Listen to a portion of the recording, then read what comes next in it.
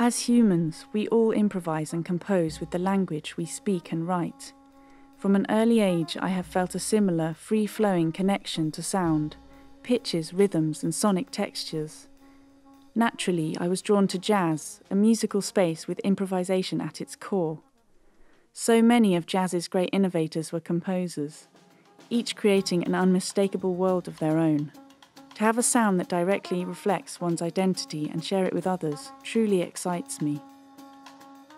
I have always been influenced by artists that draw on the folk music of their heritage, composers like Stravinsky and Bartók, and musicians like Duke Ellington, Ornette Coleman and Bill Frisell.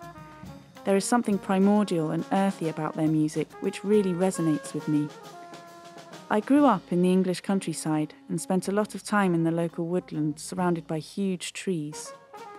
There is a wisdom that can be felt in the forest that reflects the experience and perseverance of everything living in it.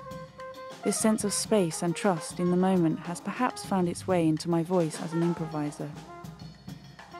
Having the opportunity to play in this spectacular building, in the beautiful oak recital hall, feels like a coming together of nature and humanity. The resultant acoustic is a gift from the trees.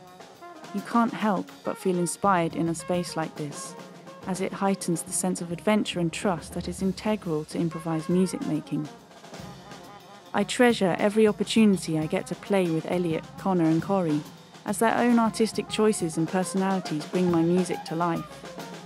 As I get older, I'm less and less interested in the traditionally classical transactional relationship between composer and an ensemble. Much more rewarding is music born out of community, collaboration and equality, when the sound of your musical family hijacks your imagination. That's when the real fun starts.